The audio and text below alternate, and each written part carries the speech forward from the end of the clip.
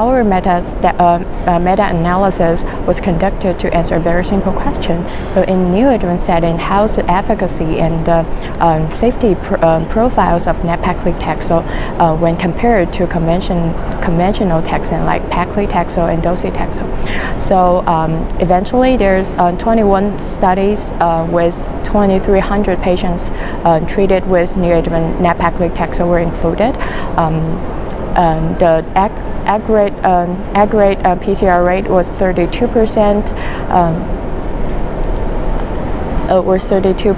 And in patients received Nab-Paclitaxel, and is even higher in HER2-positive disease and triple-negative disease. So when compared to receiving conventional taxanes, patients with Nab-Paclitaxel has significantly higher probability of achieving PCR rate.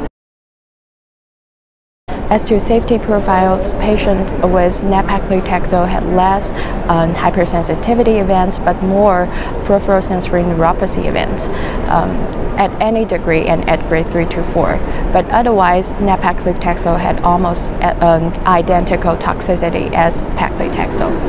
So in conclusion, our study demonstrated that Nab-Paclitaxel is an effective chemotherapy drug in neoadjuvant breast cancer treatment, and the exchange of neoadjuvant Nab-Paclitaxel for conventional taxane could significantly improve PCR rate with reasonable toxicities.